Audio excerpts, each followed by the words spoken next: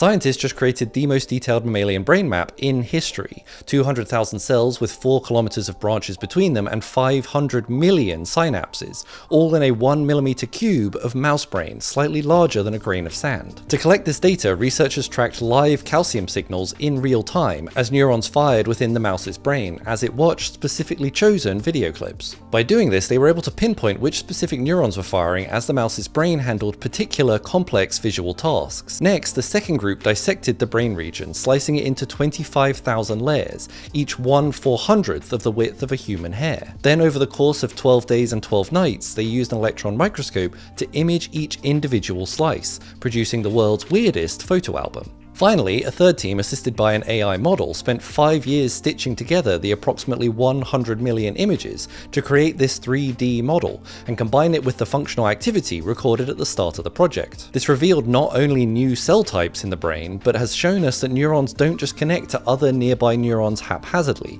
but actively hunt out other similar cells dedicated to processing the same visual stimuli. This is a glimpse that our long-held theory that neurons that fire together wire together isn't quite true. This new map covers around 0.2% of the mouse's brain, but the next steps will aim to map the animal's entire brain before moving on to studying humans, where the hope is that these wiring maps will help us to understand how the brain stores and recalls visual memories. This study brings us one step closer to mapping the whole brain and maybe figuring out what happens between entering the kitchen and completely forgetting why. If you like science and tech breakthroughs, follow for more.